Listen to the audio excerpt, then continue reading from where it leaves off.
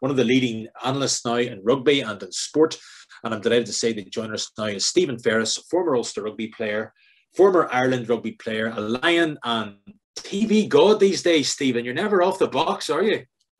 We all got to work. We all got to pay those bills, Thomas. But no, I've been working very hard, especially over the last couple of weeks. The Six Nations obviously kicking off. So down with RTE with the Six Nations, and then domestically, we have Premier Sports. There's a few games back on the BBC, a few games back down on RTE down south. So a bit more free to air stuff, which is great. It's ever changing, as the other lads mentioned. The rugby game is every couple of months. It just seems like it's going in a different direction, especially as you know, Thomas, in the broadcasting world. So it's about keeping yourself relevant and enjoying it, and I'm still enjoying it. So hopefully it's another good year for me and for everybody involved in Irish rugby here on the island of Ireland. Yeah, I was going to say, are you enjoying it? Just to jump subject for a minute, but your career finished earlier than expected because of injury, and that's a massive void in your life, Stephen. So, are you enjoying it? How have you found that transition? Because it arrived for you earlier than most. Yeah, it did. Yeah, I hurt myself back in 2012 against Edinburgh. Just a lazy old game on a Friday night. Not much on the line, and I was supposed to be playing for Ireland to follow 2 weeks later against Argentina in the autumn internationals. And I remember Declan Kidney telling me, ring me up, before the game. Hadn't played that much early on in the season. He says, no, Steve, you don't have to play in this game. Just get yourself right. I was like, look, I need to get half an hour under my belt, bit of game time before leading into Argentina. Oh, you don't have to, take it easy now. You don't have to. I'll tell you what, I wish I had taken his advice and not played that game of rugby. But hindsight's a wonderful thing, and hurt myself and a couple of years battling back, but it was a big injury, and I know everybody involved in sport suffers their fair share of injuries, and it's just about how you respond. And I responded by hanging up the boots. Actually, the BBC Northern Ireland with Stephen Watson, yourself, and other lads involved in there got me working a few games. I was probably a little too controversial when I first started it, but maybe that's what got my foot in through the door. And then, just sort of that was the springboard to kind of work on more games, pick up international games, and then the highlight was probably heading to the Lions tour to work for Sky Sports on that, with some of the greats, Ian McGeechan, Alex Payne, who is one of the best presenters in the world, audiences of 4 to 5 million watching, the British and Irish Lions versus New Zealand, and that's helped me an awful lot. Good man. Gaelic games, when did it first register in that brain of yours growing up? You're from McGabry, aren't you, originally, Stephen? Yeah, I am indeed. Predominantly a Protestant area, Lisburn as well. Went to school there. So even coming through school, all the high schools played football, all the grammar schools played rugby, and that's the kind of way it was. Maybe not until I left school at 16, went to the Tech for a couple of years, and you integrate with different personalities and people from different backgrounds at Tech. And then I went and played for Portadown under 18s, and there was a couple of Gaelic lads who just kind of joined our sessions to keep their fitness up. They didn't play that many games, might have played 1 or 2 at that level, but it was more just the enjoyment of keeping their fitness levels up, a bit of rough and tumble. They could work on their skills, especially their aerial skills were very, very good, and they came from the local clubs around Portadown. There's one in particular. Is it Kieran Ogue? Is it, or what's the one? Kieran Ogue. Yeah. So that was my kind of first taste of meeting fellas, integrating with them, actually playing, and working in a team environment with them. So and then of course as time moves on, you start to know a few of the players, you start to play on a few golf days, you meet a few more lads, and thankfully now every time I go to the gym, Conor Myler seems to be there doing arms. All his biceps are getting bigger and bigger and bigger. So and that's where it kind of started originally. What was your perception of Gaelic games growing up? Because it hit you when you joined Tech as post 16, so you've lived a lot of your life with Gaelic not really involved in it. And how has that changed, Stephen? I'm just going to ask you to be brutally honest. What did you think of it growing up? And where have you changed? Or has it changed? like I have a number of cousins. Like my dad has 6 brothers and 2 sisters. They're from Andystown originally, and my dad didn't spend any time there. Moved out pretty sharpish. But my grandfather then moved to, and a few of my uncles moved to Newcastle, County Down, and he lived just above Donard Park. And around Donard Park there at the bottom, there's obviously pitches knocking about, and I always used to go down with my dad, kick a ball around, and there's obviously lads there with hurling bats or a Gaelic football in hand. And I had a few cousins that played for club around County Down.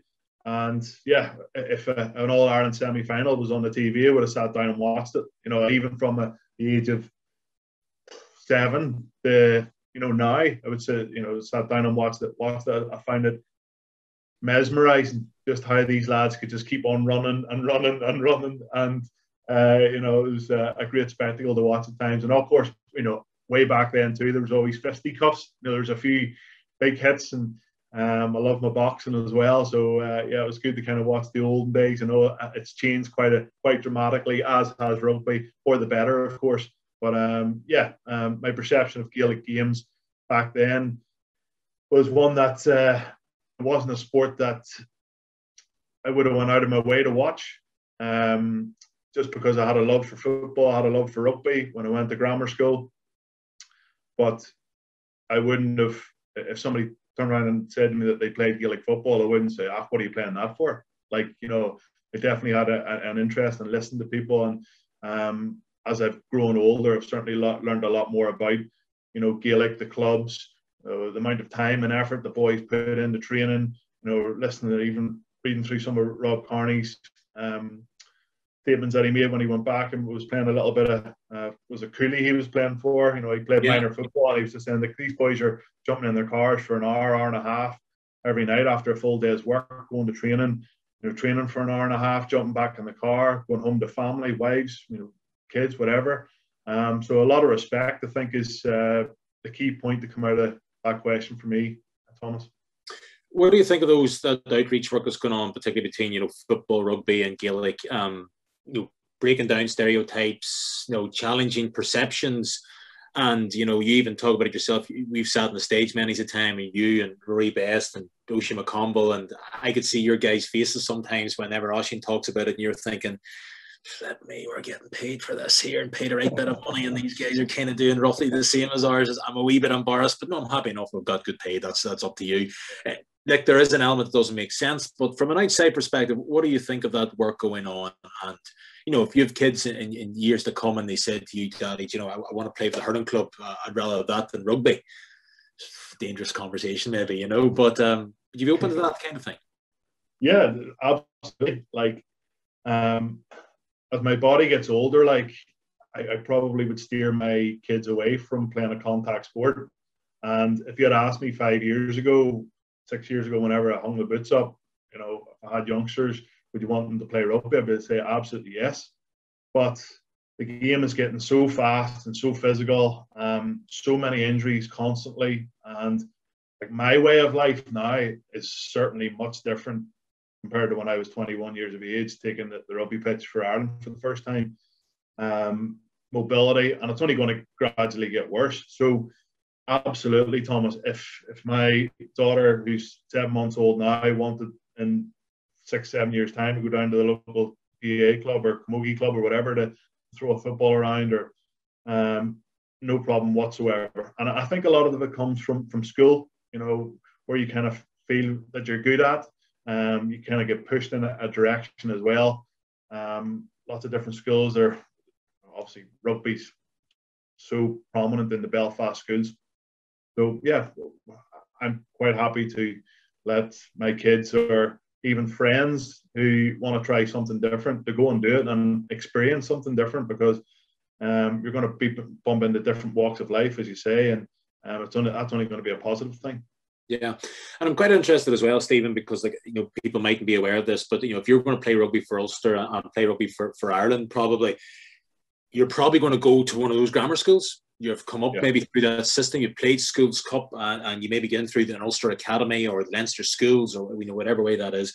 Yours was slightly different. You're one of the very rare players who actually didn't go through that system and kind of came at it through the club, which is probably more similar to Gaelic games than maybe necessarily a schools thing. So how did you find that? And I suppose doing it a different way, yet still reaching the top. Yeah. What advice would you have to anybody here that maybe didn't get to play the McCrory Cup, didn't maybe get to play the McGean Cup, or did maybe get into through that traditional sense, but still wants to play at the very top? What would you say to that person? You know, like, I remember walking into underage camps, like especially under 19s, when the club players came together with the schools players, and they kind of laughed at me, like, you know, they're like, "Oh, there's your man, like, plays number 8 for Portadown Rugby Club, you know, and they've just won the schools cup for Inster Methody." And I sat in a different corner, and there was different cliques, and like, that happens. Like, you know, we're teenagers growing up, and, you know, you're always going to side with your friend. Like, I definitely felt like I was the odd one out. And I remember sitting down with Barney McGonigal, my old schoolmaster at Friends, who now does a bit of managing for the underage grades of Irish rugby. And he turned around, and I remember speaking to him one night, and I was staying in a hotel. And I was like, I just constantly feel like I'm in a hotel. I'm sharing a room with different lads who don't really know me. I haven't been involved in the school system. And he says, "Stevie, out of this squad that you're in, that under-19 squad, there'll be one player out of that whole squad that'll probably make it and go on and play for Ireland." I was like, "All right, okay, dead on, Barney." And never for a second did I think that one player would have been me. And like, even when I was getting into Ulster, I still didn't believe I was going to become a professional rugby player for the next 10 years. I was sort of like still working in the factory up the road, like, and, you know, helping my mate out paving driveways. And you know, by the way, you can read about all this in my autobiography. If you know, you can buy it at eastons.com if you're stuck.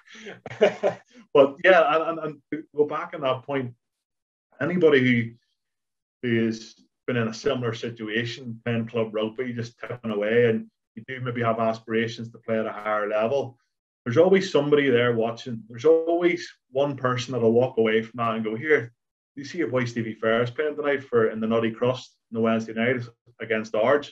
He was unbelievable, man of the match, incredible performance." Then the Nutty Crust is on 2 weeks later, and there's maybe another fella goes along and says, "Here, what about that fella Stevie Ferris? 2 man of the match performances in 2 weeks.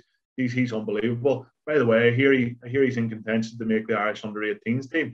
And before you know it, there's a phone call, there's an email sent, there's maybe a conversation with your parents, and it just snowballs. Thankfully, I was involved in a pretty handy under-18 team as well down in Portadown. So we were finding ourselves in semi-finals and finals. So yeah, just keep banging the door, keep banging the drum. If the door slightly opens, you got to make sure and run straight through it. And that's what I tried to do. You know, my kind of mentality and focus was to be the best player in the pitch every single time that I took it. And that might sound selfish, especially in a team sport, but when you're coming up through the age grades and you're fighting against all these school players that are wanting to knock you over, you have to think about yourself at times too. And yeah, that was the kind of attitude that I brought into it. Obviously, that changed when you played with better players. You didn't have to shoulder as much responsibility. You could rely on your teammates not to make mistakes. And that's when you become, you know, a bigger and better team. So yeah, just keep working hard. That's what I did. I had to make a lot of sacrifices along the way too. Not as many nights out at the coach and Bound Bridge as I would have liked, but that's sometimes what you got to do. And very lastly, we've been talking a lot about volunteering and getting people involved in clubs, and that's no different to Gaelic games as it is for football or rugby or whatever the sport is, Stephen. But if there's something that you think could be off the wall, getting people involved in clubs. So there's a particular focus in GAA clubs here at the minute, but maybe not necessarily the normal person who's involved, attracting new people involved in the club, not necessarily players. What advice would you have? How would you do that? I think my club that I have an affiliation and association with at the minute is Dungannon Rugby Club. Like, I moved from Portadown under 18s. Jeremy Davison was the head coach there. He's now coaching in Breve and doing an okay job there. And 18 years of age, playing against lads who have been around club rugby for all their life. And something about Dungannon Rugby Club that still stays with me is that they welcomed me with open arms. Anytime a player came, it was, come on into the bar afterwards, come on in, get a pint, come on in, we'll get you some food, come on in, we'll do this, do that for you. I've walked through the door of hundreds and hundreds of rugby clubs all over the world, not just here in Ireland. And there's very few that I can say are in the same level as the clubs here in Ireland for opening their arms, for making you feel welcome. And that stays with you forever. Like, you know, there's nothing worse than going in and somebody giving you an odd look and going, geez, what's your man doing here? Like, you know, you feel a bit odd. So anybody who's involved in clubs, somebody comes down for training, make them feel welcome, bring them in, even if they're not the best player. You never know what background they're from. You might have a multi-million-pound business that they own and they could throw a few quid at the club going forward. You just don't know who they are. So don't judge people just on first appearances or how you see them. You know, bring them in, get to know them. And that's something that I certainly have taken away from Dungannon. And Dungannon have kept evolving. They've lost a lot of players. They've dropped down the tables. They've got a really strong minis now. Under 18s team's doing okay. The women's team is flying again. Just advertised now as a director of rugby, putting in 40k a year job. And it's done so much work to the clubhouse. And I think you got to keep the wheel moving, don't you? You can't just stop dead, because it's a business at the end of the day as well, and it's got to function. And if it doesn't, the players will slowly disappear. The crack and the camaraderie at the club will start to disappear. It'll start to get a bit of a bad name, and that's the wrong way to do it. So it's about sticking together in local clubs, making people feel welcome, and making sure when they walk out that door that they want to come back again, Thomas. Yeah, I can just see everybody in the call now thinking, 40 grand a year, right? What is it that I do here, actually, maybe? Interesting stuff. Listen, we'll leave it there, Stephen. No worries. Did you watch the All-Ireland final last year? Did you get a chance to see it? I did indeed. Of course I did. Yeah. I've a couple of buddies, other friends now, you know, like all these Tyrone lads. It's funny, like I played golf up at Ballyliffin with Michael Murphy a few years back, and Starry Boy, of course, and we had great crack, and even just that friendly banter around the golf course and getting to meet those two lads. Straight away, I went on to social media, started following them, started following other lads, started having more of an interest in Gaelic football, started watching Tyrone versus Donegal up in Donegal when Tyrone came up the year before, when Tyrone came up short. And I was looking at the Gaelic football pitch going, how are these lads even playing in this? They were wearing ice skates. There was just muck everywhere. It was crazy. My wife was sitting, I was actually streaming it on the laptop. It was maybe on BBC Online or something, Thomas, streaming it on the laptop, and Laura was like, what are you doing? I was like, a few of the Tyrone lads are playing here against Donegal, just seeing how they're getting on. And now obviously I bump into a few of the boys, and Archie McCollum and a few other lads to see, you know, regularly. So yeah, I'll continue to watch it. My friend Johnny Davis, who was S&C at Tyrone for a while, he's now with Monaghan. I train with him quite a lot. One of the best in the business. I worked with him at Ulster and Ireland for so long, so he's been keeping me updated. Would ring me on the way back from Monaghan training. You know, lets me know what the boys are getting up to, and you know, the progress that they're making. So yeah, I'll be watching, you know, for the next couple of seasons, see how all the boys that I know go. Good man, Stephen. Listen, great to have you. Thanks very much indeed. The broadcasting, the analysis, and everything else light brings us. Great to have you on, man. Great to have you on. I'll keep bluffing it. Thanks. Keep going. Cheers. Brilliant. Yeah, thoughts of Stephen Ferris. Brilliant stuff, Stephen. Good to have you.